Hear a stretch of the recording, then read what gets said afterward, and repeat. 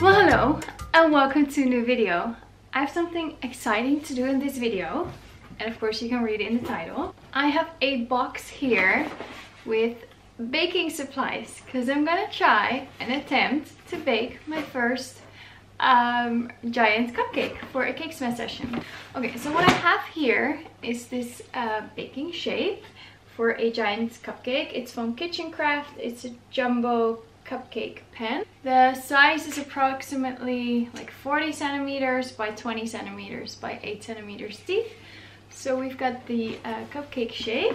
I also ordered some fondant for the base and the decorations. I've got white and blue, and I ordered some star like cutout shapes, and I ordered actually a cake leveler, and I'm super excited because I've never tried this before. My kids are helping me kind of, and they actually hope that the cupcake will not be so pretty so they can eat it, and then we'll make another one and use that one for that. So let's go. Okay, so here we go.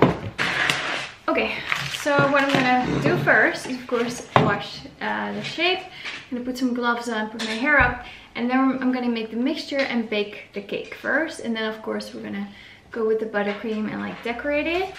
Okay, my kids are playing with Lego, so you might hear that in the background. But anyway, so first I'm going to grease up this shape, of course. I actually have another video where my baker is making like a drip cake and a naked cake, and she's explaining how to do it. So if you want to know how to make one of those cakes, or you just want to have instructions from a professional baker, check out that video. I've never done this before. So here we go. For the cake batter, it's like a biscuit mix, so it's more like airy and fluffy. Okay, so for this exact shape, which there seems to be all pretty much the same size online. They have like silicones ones, and then this one, I just got this one. I'm gonna use 320 grams of this mixture, then 5 eggs, and 32 grams of water. That's pretty specific there. I trust what I found on the internet. Who doesn't?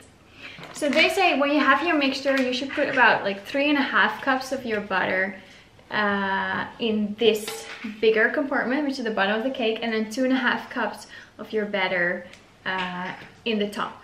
And then not to get them to rise too much, it's kind of like you bake them step by step. So first that would mean like 25 minutes at 140 degrees Celsius, then 20 minutes on 160 degrees Celsius, and then the last 10 minutes at 170 degrees Celsius. So you kind of have to stay close to the oven and put your timer and then change the temperature as you go. That's how I'm going to try and do it today. Okay, so let's go.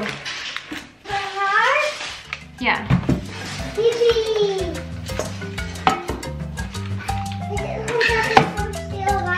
Ja, zeker.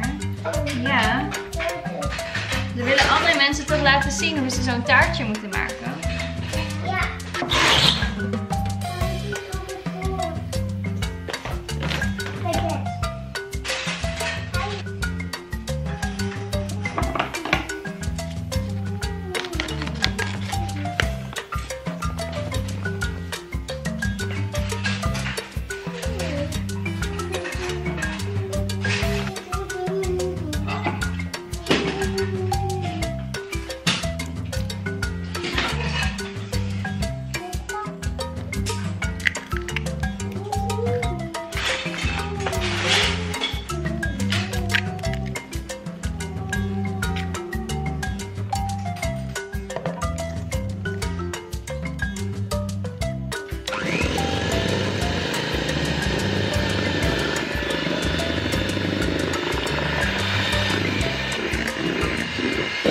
Okay, so I don't know if you can hear me, but first I mixed it for about 7 minutes, like on full speed, and now another 2 to 3 minutes on the lowest setting, like low speed. It already looks so creamy and nice.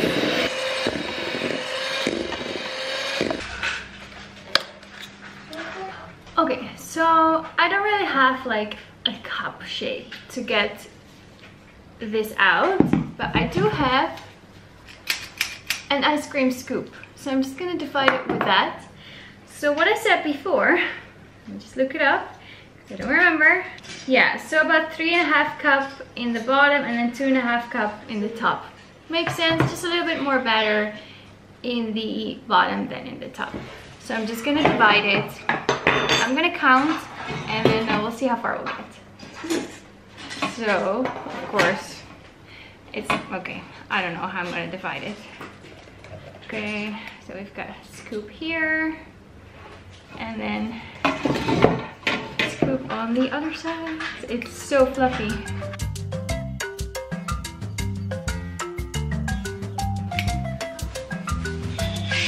I love these kind of things, just like to wipe out the bowl. I'm just gonna use that.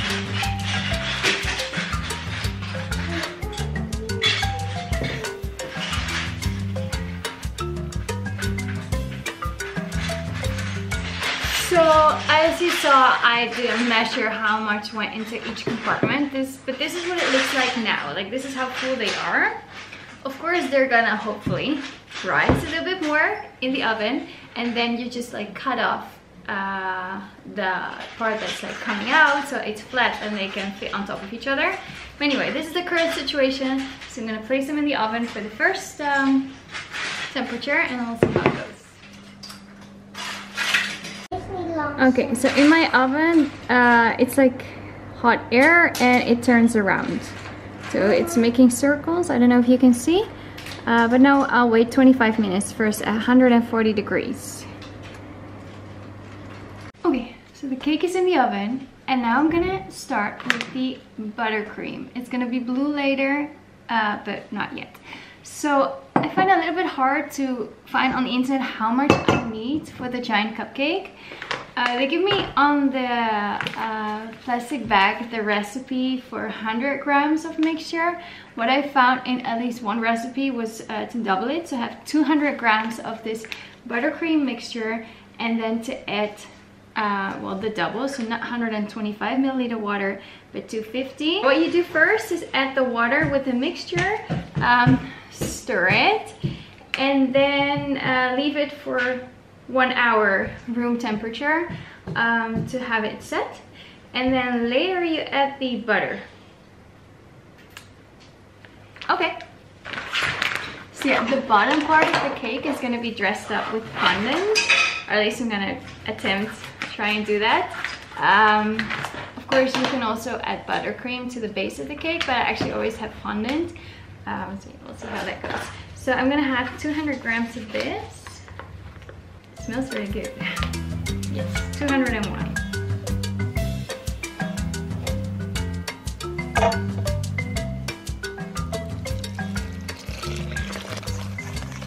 This is a very funny consistency. It's almost like a gel or like a pudding. I'm gonna get some mussels today.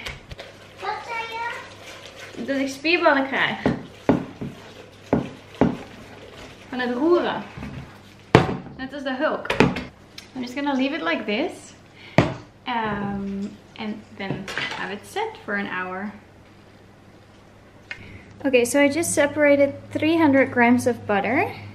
Oh, now it's 301. It was 300 and I didn't do anything. Okay, so I've just taken the cakes out of the oven. They did sink in a little bit, and as you can see, the batter of the base was too much apparently and it dripped over the edge. It's not too bad. I can just, of course, later on take it off. So now I'm gonna let the cake cool down for about 10 to 15 minutes and then try to get it out. But this is what it looks like now. This is the current situation. It smells really good, by the way. But yeah, as you can see, more batter in there would have been better probably, but I can fill it up, the space in between the top and the bottom. If there's like a little edge in between, I can fill it up with buttercream, I hope. Okay, the moment of truth.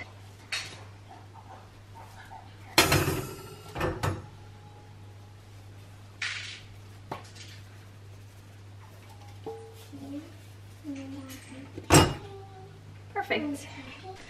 Okay, so while the cake is cooling off more, before I'm gonna cut cut them and place them on top of each other, I'm gonna try and get the fondant to be like flat so I can fold it over the bottom part. Again, I've never done this before. It already feels pretty soft, so that's good. Okay, so it's pretty soft straight out of the package. I put like a sheet of like baking paper underneath. I'm not quite sure if I should put first like some buttercream on the cake so that the fondant actually sticks on the cake. I think I should.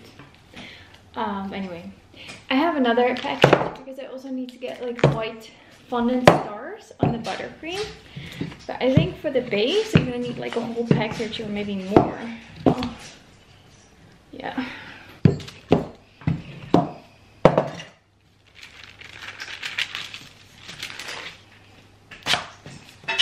Still pretty thick. So I think I might need to make the buttercream first. So if I read it correctly, I first have to mix the butter for like 5 minutes. I'm just gonna use this one until it's like smooth, and then bit by bit I'm gonna add in the mixture I just made, which has been setting for at least an hour.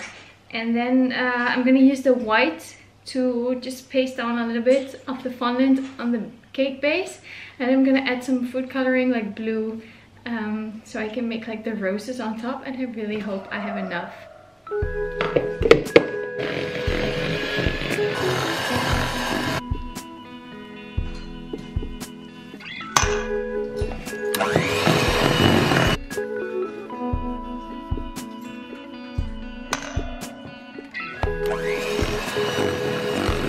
So this is what the cream looks like now. First I'm gonna cut the cake.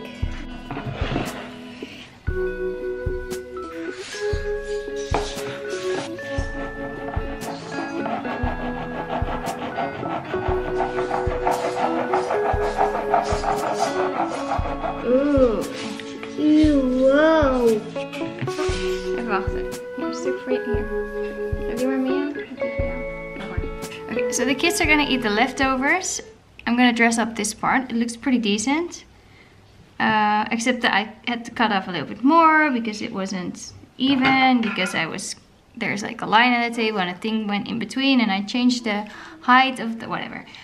So now it's not as cool as it was the first time I cut it, but then it wasn't straight. So now it's straight, but it's not as smooth. But anyway, so here we go. Okay, so let's get the base. Just covered in a little bit of buttercream. Okay, so I don't have the fancy thing that like turns around or like the cool spatulas and stuff. So I'm just going to put it just as like glue on there so that the fondant will hopefully stay on there. Every baker is gonna cringe watching this video probably. It's just my first attempt at trying a giant cupcake, and for all my other smashes, my own baker will just provide them the way that she's been doing for the last 8 years. And I mean, for my own kids' birthdays or like for a special occasion, I would love making one of these, but just not like 10 a week, because that would drive me crazy and I wouldn't have enough time to do it anyway. So I hope it is big enough. Oh, I'm ripping it actually. It looks like it's big enough. It might be too thick still. Okay, how am I gonna correct this? I should have rolled it thinner probably. Maybe I should have just rolled it onto the side.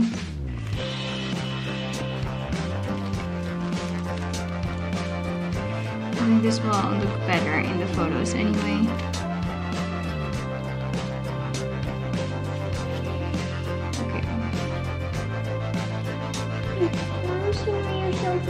Nou, omdat de bovenkant van de taart er ook op moet. Actually, I'm not gonna cut this one. I'm just gonna put it on there. Okay. Okay, so what I'm gonna do now is color the buttercream for the roses on top with this blue food coloring. It's from Dr. Oetker. So I'm just gonna throw a few drops in there.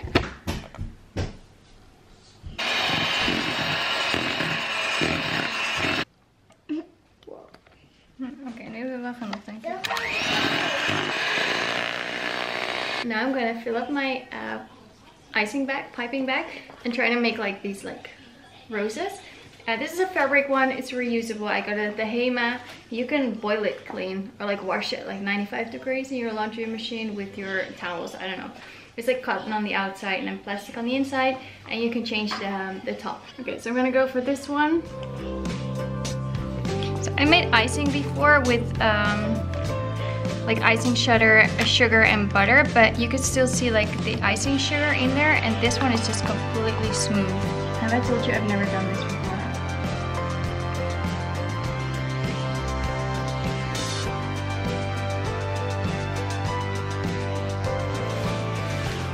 Okay.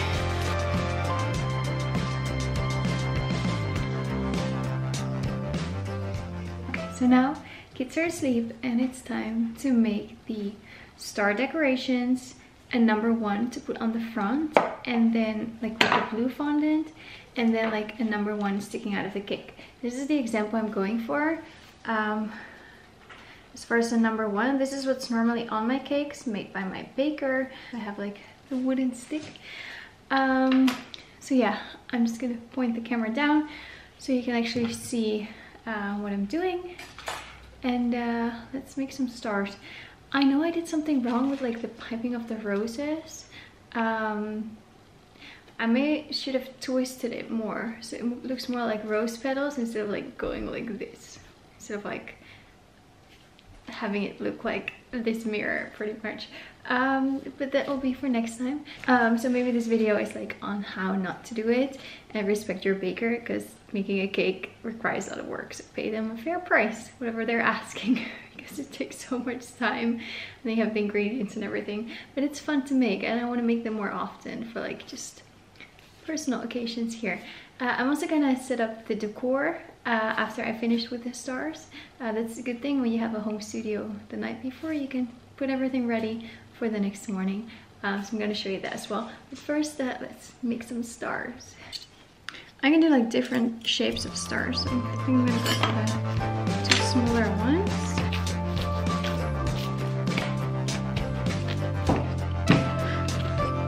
This is already thinner, that works better.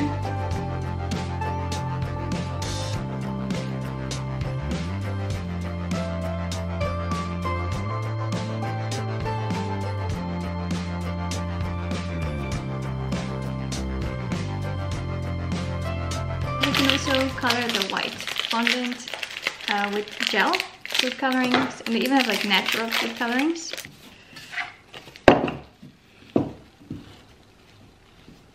Of course, a cutout shape would have been nice, but I couldn't find it in the store. So yeah, if you're making more cakes, of course, that would be great.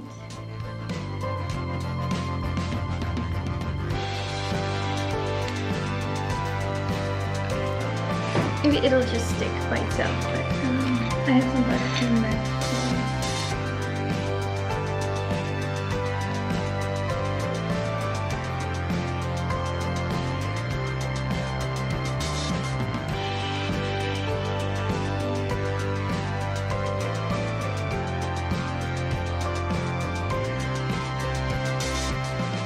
Okay, so you've actually seen me struggling with the backdrops a bit.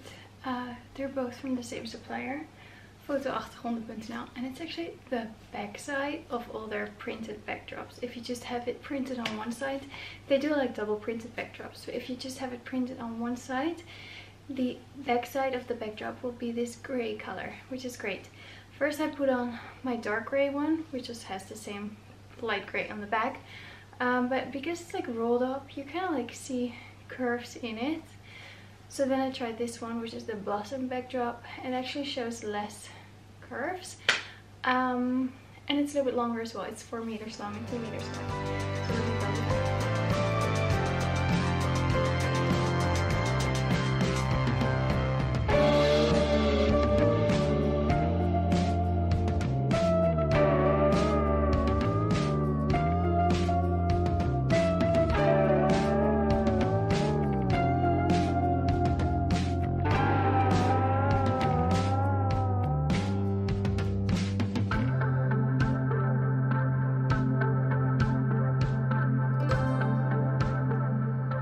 the cake in front of the decor. Looking pretty cute. And I have something fun to show you. Look at this beauty. So someone special made me this. And I think it's absolutely amazing. Would you buy it if I would start selling these? They're so like individually like smoothened, and it's like strong solid wood. It just looks amazing.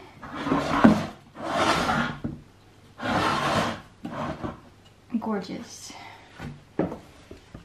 Okay, so now I'm waiting for my clients to come. I'm just gonna fix one more star because I saw that it was broken. Looking like a garden gnome, but I love this suit, garden suit. I don't know.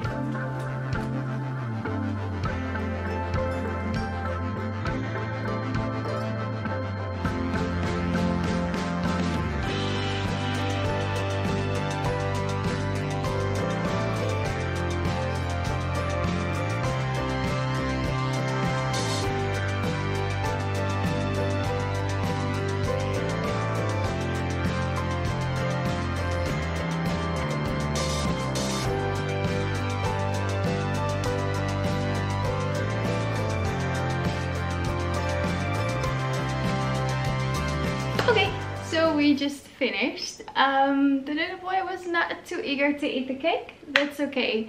I still got some lovely shots. I really liked photographing him on the dark wood as well, with the new dark wood little bench. And yeah, I got some lovely shots. So I'm gonna go and edit them in the coming days. And it was just fun to make a cake for the first time like that. I'm gonna work on my piping technique and maybe make some more cakes in the future. But yeah, for most of my smashes I'll still order them from my baker. But it was a fun cake to make. So yeah, how not to do it. Anyway, I really hope you enjoyed this video. Please like, subscribe, and leave a comment. I love reading your comments. And yeah, hope to see you in the comments. You can see me in my next video. Bye bye.